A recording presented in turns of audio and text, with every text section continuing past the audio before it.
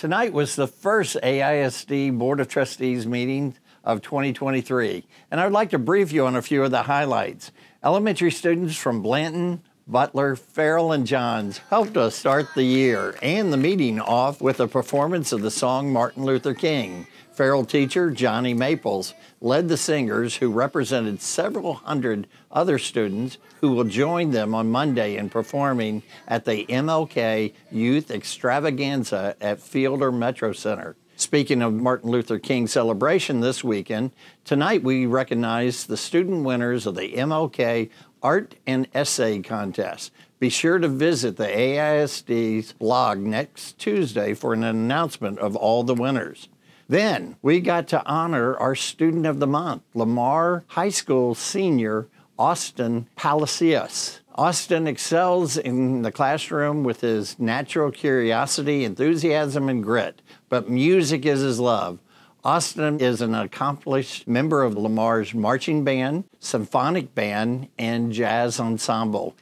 He's known for his smile and his kindness and is very deserving of this award. Congratulations, Austin. Then it was down to business. Probably the biggest news of the night is something that a lot of parents, students, and teachers have been anxiously awaiting. Next year's school calendar. Well, it's official. Next year's calendar has been approved. Visit AISD.net and click on the calendars in the menu bar at the top of the page to see it. We also approved the order of election for the next Board of Trustees election. The 3-year terms for 2 seats on our board will end in May, so there will be an election on May 6th and early voting starting on April 24th. We always approve the district purchases at board meetings, and one that I would like to highlight for tonight is the architectural services for P-Tech renovations. We're starting 2 new pathways in technology high schools, or P-Techs, next year. These schools will offer the students an opportunity to earn college credit and workplace certifications.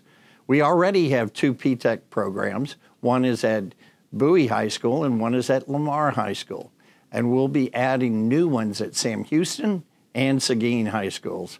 The architectural services will help us make some renovations at Sam and Seguin to ensure that we have the right spaces and classrooms for the new programs.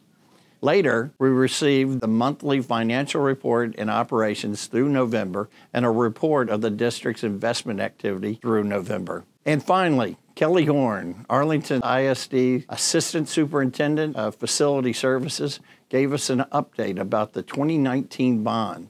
The 2019 bond program is a $966 million 5-year capital program that includes new construction, renovations, and facility condition improvements, along with capital purchases for technology, fine arts, and transportation.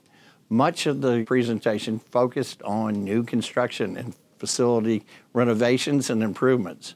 And there's a lot to talk about. Our brand new bond-funded Webb Elementary just opened last week, and construction on major additions are just about to start at Arlington High and Bailey Junior High. Plus, new playgrounds recently opened at 4 more elementary schools.